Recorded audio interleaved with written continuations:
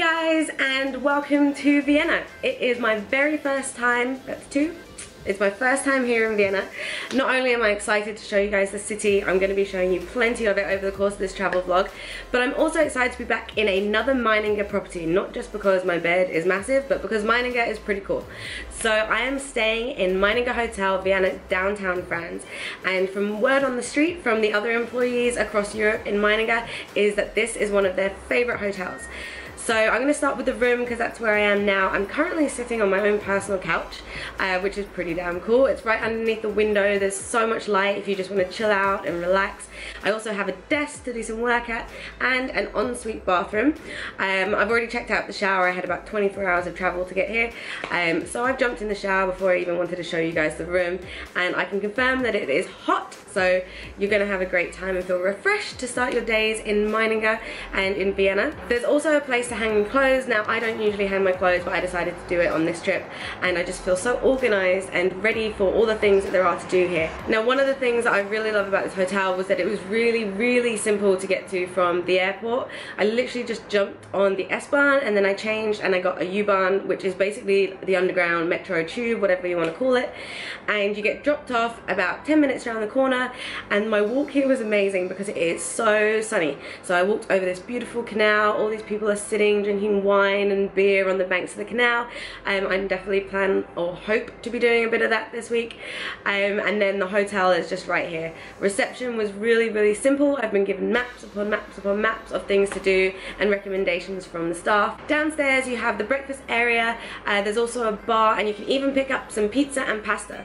So I'm definitely going to be grabbing a beer later and breakfast over the next few days. MEININGER breakfast is always really good. There's spreads of cheeses and hams and yogurts and muesli. Basically whatever you would normally have for breakfast at home, you can get it here. But if you prefer to cook for yourself, then there is also a guest kitchen, and there is a supermarket literally 2 streets down where you can pick up some fresh groceries and maybe cook and meet some people that way. And now, because MEININGER is so close to town, I'm going to get changed, do myself up. I really want to head to the opera and show you guys the city.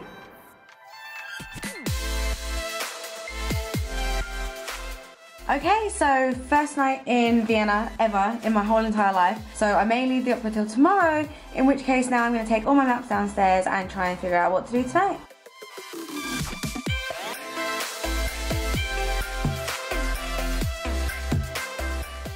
So we have definitely missed the opera tonight. I chilled out, I had a beer at MEININGER, and then I was gonna head to a rooftop bar tonight to try and get some rooftop views basically. And I saw this beautiful church, so now we're going to see the church first.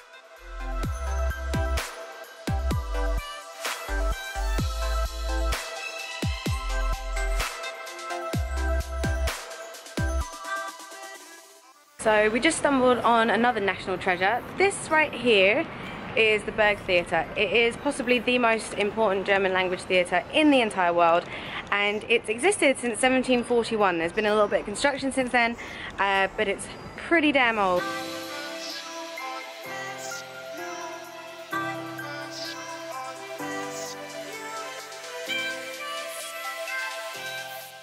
So my hunt to find one of the rooftop bars for sunset is failing at the moment because I keep getting distracted by all these incredible churches. They're closed at the moment, so hopefully I'm going to bring you back to some of them. But that one there is a Gothic church from like the mid-14th century. And you guys know how much I love Gothic churches because I'm obsessed with the Notre Dame Cathedral in Paris.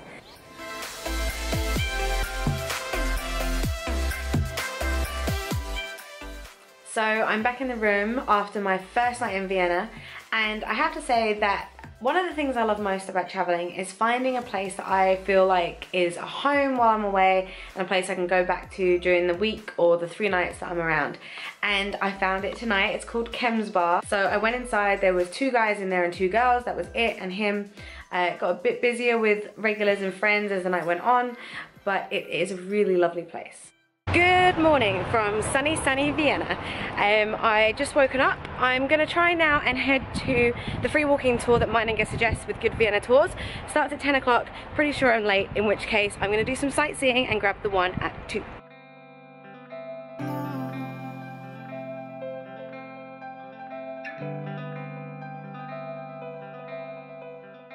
Alright then guys, so I have a bit of time to kill before the walking tour at 2 o'clock. I missed the one at 10 o'clock. So I'm just going to pop into the Globe Museum. It is apparently the biggest globe museum in the entire world, and it has about 600 globes. I'm a huge fan of maps. I love drawing my own maps and I love looking at other people's maps, so I'm probably going to spend quite a bit of time in here.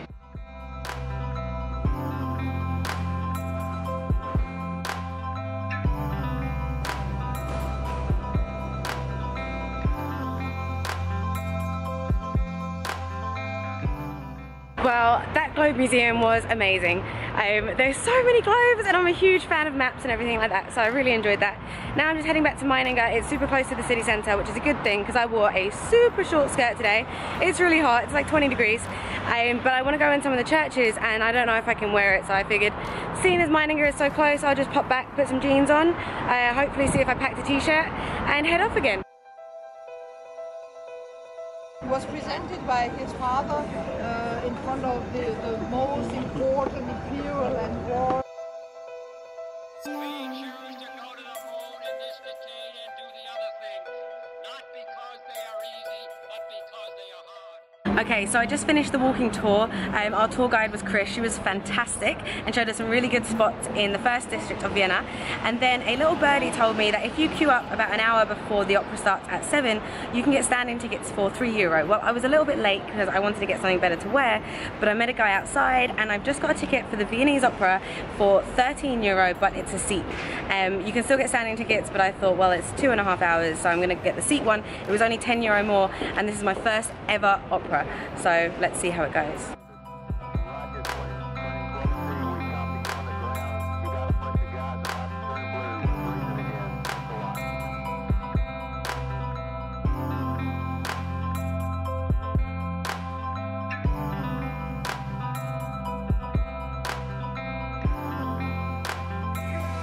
Good morning guys, except it's not actually morning, it's afternoon.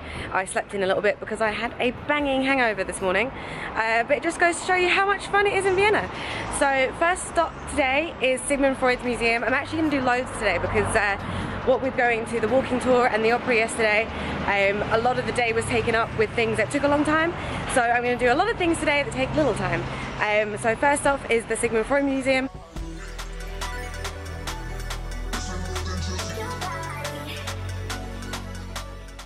So the verdict on the Sigmund Freud Museum, it's pretty small. It's only about 5 rooms and it costs €12 to go in. But the information there is really, really good, and it's actually based in his old house. And the girl who's on the door there was amazing, and she told me that his couch is in London. So I'm going to go see that on Saturday, I think.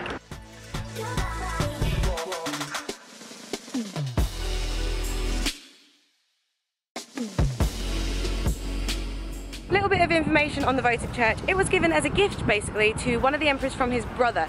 So there was an assassination plot against this emperor. It failed. His brother was so happy that he lived that he basically built him a church.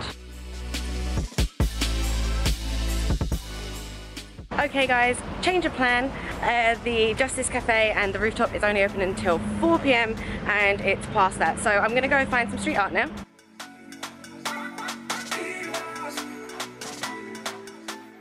So behind me is a section of the museum courtier, which funnily enough is just full of museums, but I came here to find the so-called street art passage. I think I found it. There's not a lot of street art, but there is a perfect example of some work by Space Invader, who I actually spotted near the oldest church in Vienna yesterday on the tour.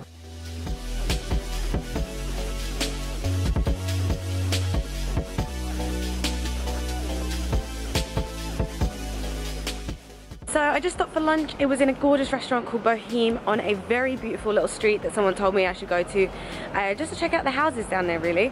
And now I'm gonna head to the Naschmarkt.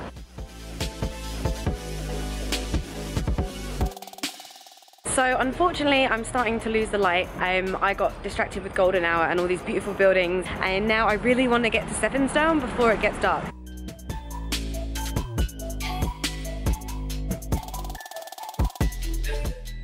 After sightseeing all day, it was definitely time to relax with a couple of cocktails and Kem's Bar.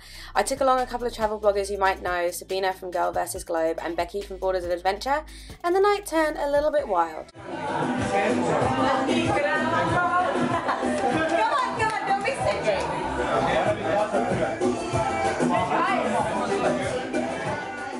guys, so if you've seen my other videos on MEININGER, then it will come as no surprise that today I booked a late checkout. Regular checkout at MEININGER is 10 o'clock, but for an extra €10 you can stay until 2, and to be honest, look at this bed. I did not want to go anywhere this morning, especially after a bit of a party we had yesterday. So I've just packed up everything. It's 1:45 now. I'm gonna head downstairs and see if I can grab some food and probably have a beer, and then I'm gonna leave for the airport about 3. So thanks for having me, MEININGER, and see you next time.